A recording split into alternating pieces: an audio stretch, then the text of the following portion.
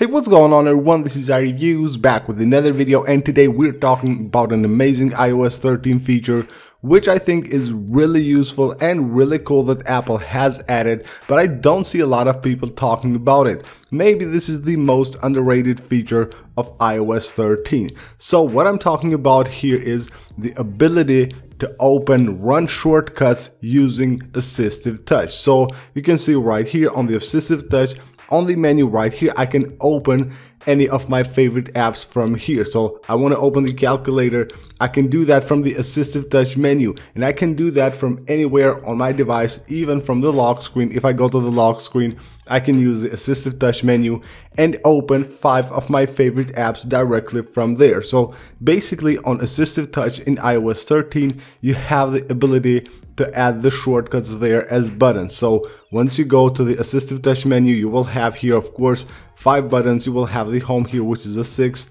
and you can add any of your shortcuts and you can run them directly from here. So you want to open an app, you can do that from the assistive touch menu. Now the only thing that I don't like is that it asks you if you want to run it. If this would be automatic, it will be really nice as well. So hopefully that will be fixed in the future and we will have the ability to remove that step. So this is really cool. Now to enable it, you go to settings, you go to accessibility, go to touch, and you go to assistive touch, of course, and enable it right here.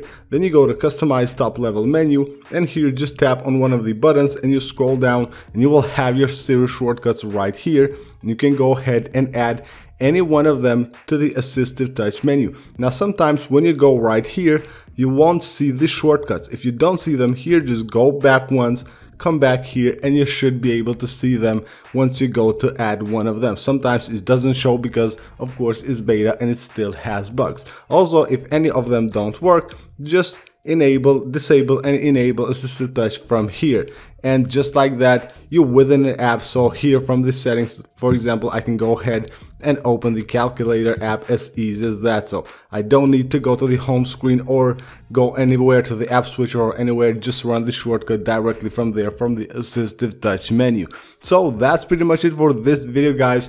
This is the new feature with assistive touch on iOS 13, which I believe is the most underrated feature of iOS 13. I hope you guys enjoyed the video. Go ahead and subscribe for more, and I'll see you on the next one.